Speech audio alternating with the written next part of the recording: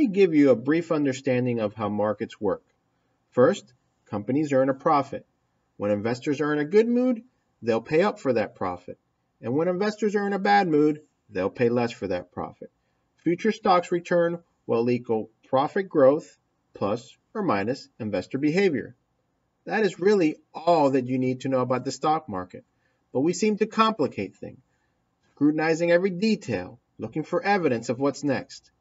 At the core, you have to understand that a forecaster's job is basically to attempt to predict the future and what your emotions and behavior are going to be 10, 20 years from now.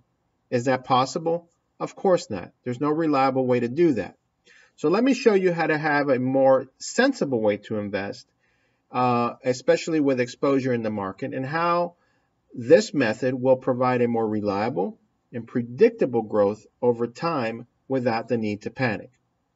First, what you want to do is invest in a broadly diversified portfolio of index funds and assume that companies will earn a profit, and the amount of what investors are willing to pay for that profit, well, that's obviously going to fluctuate sporadically. To control that fluctuation, you want to add or subtract bonds to your portfolio.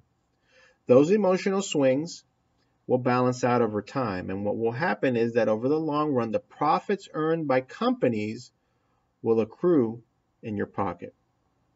Everything else, what stocks are going to do next quarter, what stocks are going to do tomorrow, or when is the next market downturn or crash, that's all complicated stuff, and basically it's worthless information. So next time, take the simple route and invest simply. Talk to you later. I'll see you next time on Financial QB TV.